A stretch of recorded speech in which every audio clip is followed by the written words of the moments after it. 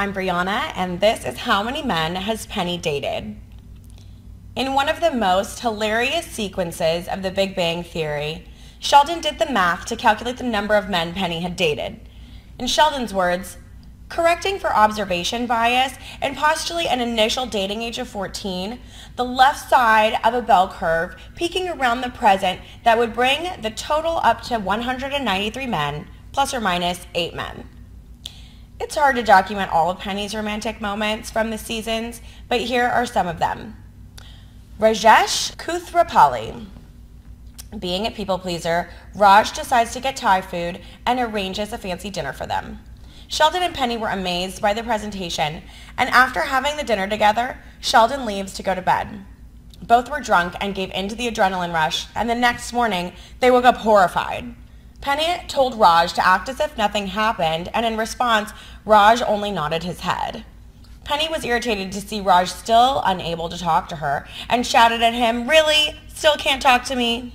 They came out of Leonard's room having Raj wrapped in a duvet, and were more disgusted to find Howard, Leonard, and Sheldon present in their living room. Penny was ashamed and claimed, "This is not what it looks like," and leaves the apartment. Even this awkward sequence turned out to be a hilarious one, as Sheldon confusingly asked, "What does it look like?" Honestly, Penny had never dated Raj, but we feel this was one of the most embarrassing things that could ever happen between two friends. So we leave this to you to decide whether Raj can ever be concluded to be on her dating list. David Underhill. Penny meets David when he came to their apartment and falls for him immediately. She was surprised to see that David is not indoorsy, despite being a smart physicist. She tells David she loves science, and she wants a tour of the lab with him. This was quite strange, because she's been avoiding Leonard's offer of the lab tour, saying she has yoga classes to attend. Leonard was confused, and he couldn't understand why Penny can date David and not him.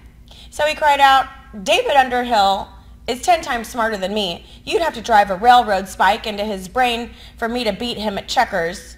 Next to him, I'm like one of those sign language gorillas who knows how to ask for grapes." However, Penny understands that David is not a good fit for her and retorts Leonard's claim, saying, "David is not smarter than you. He's an idiot." Gretchen's fiance. Gretchen's fiance was seen in the tangible affection proof. Gretchen is Penny's former friend, and her fiance was her ex-boyfriend. When Leonard and Penny and Howard and Bernadette were on a double date, Penny sees Gretchen and her boyfriend, who proposes to her.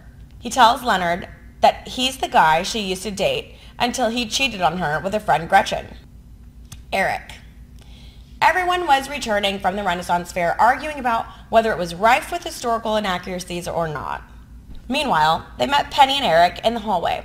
Earlier, Penny was explaining to Schrodinger's cat to Eric while walking up the stairs. They eventually meet Leslie and Leonard, and both the couple engaged in a kissing competition. We were not at all surprised to find that Penny was unbeatable in this competition, and Eric was never seen since then. Mike.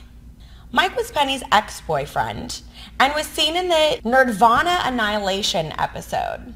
Mike was probably the worst boyfriend of Penny's. He posted several details of their intimate moments on his blog without her consent, which was quite a nasty thing to do. Zach Johnson. Zach Johnson has been on and off with Penny ever since the lunar excitation. Penny even got married to Zach once, accidentally though. Zach was always friendly to Penny and her group and made everyone laugh because of his stupidity. Honorable mention. There was also that musician who slept on Sheldon and Leonard's couch for a couple of nights.